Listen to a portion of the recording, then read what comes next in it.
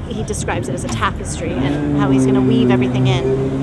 You know, so I think he really has that ability as an artist to look at things as a painting, as a tableau, sort of like Almodovar does, and those sort of directors. David, first with the band, there will be a crowd here, extras, and then suddenly you see this coming, this mad magician dances, that dress, the banana peel will dance. Okay, then you react to that, folks. Okay. We're going to be here on camera, all your bodies watching her dance. Okay. I think she's a little bit of a chameleon, which I can probably identify with. You sort of identify and relate to whatever situation you're in. But yet, she does keep her Kurdish sense of artistry and love of nature and music, and she retains all of that.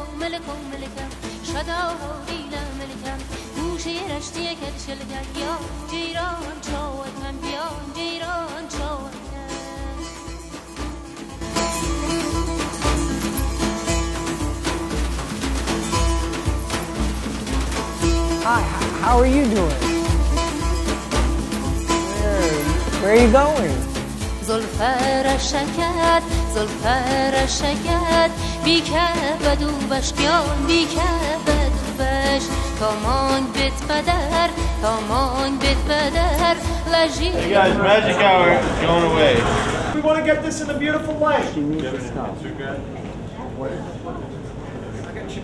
And we all want to get this in the beautiful light, right? Tell the AC off. Thank you very much. From their entrance.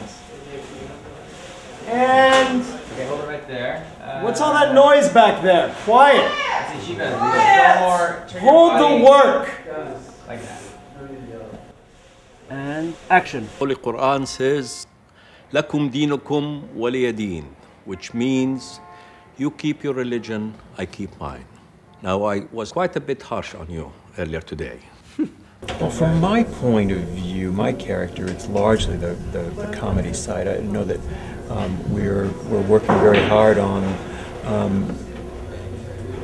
making the issues clear. Some of the political issues that Uncle Al and Layla and some of the other characters have, but treating them with a light touch.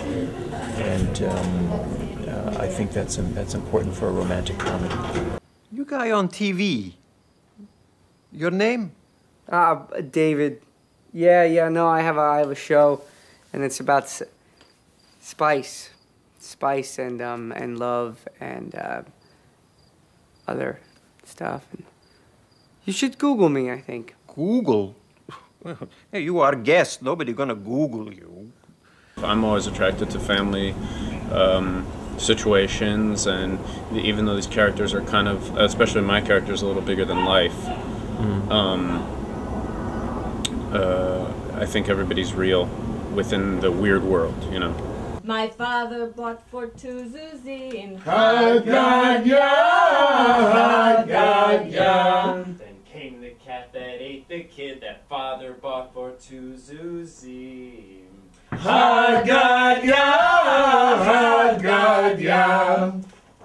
Then came the dog who bit the cat that ate the kid that father bought for two Zuzim.